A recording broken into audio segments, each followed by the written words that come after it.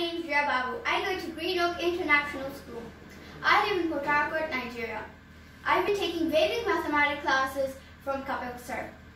Today I'm going to give you some examples of questions he's given us. Let's start with multiplying by nines.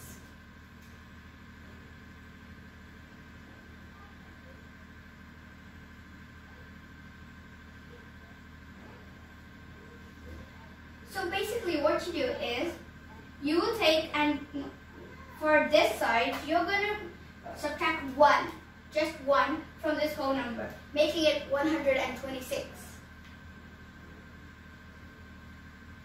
And this part, you will do 9 minus 1, 8, 9 minus 2, 7, and then finally you will do 10 for the last number. That's 10 minus 7, 3. Next, we're going to be doing the base method with positive deviation. So, let's pick our numbers.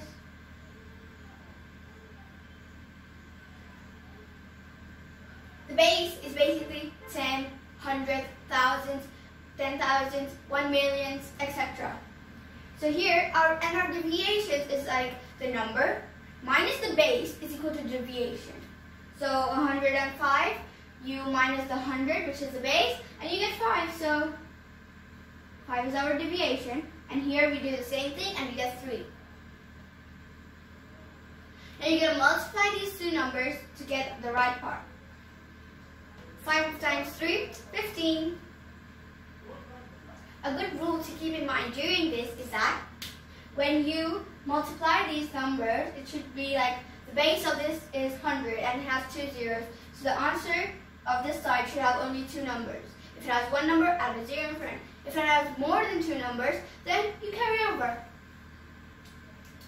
Then 105 plus 3 or 103 plus 5.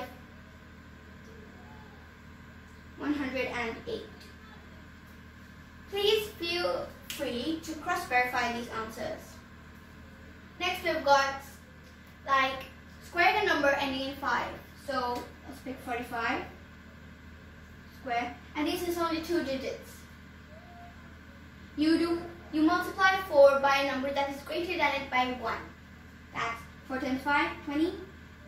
And then it will always end in 25 because there's a 5 there. So 25.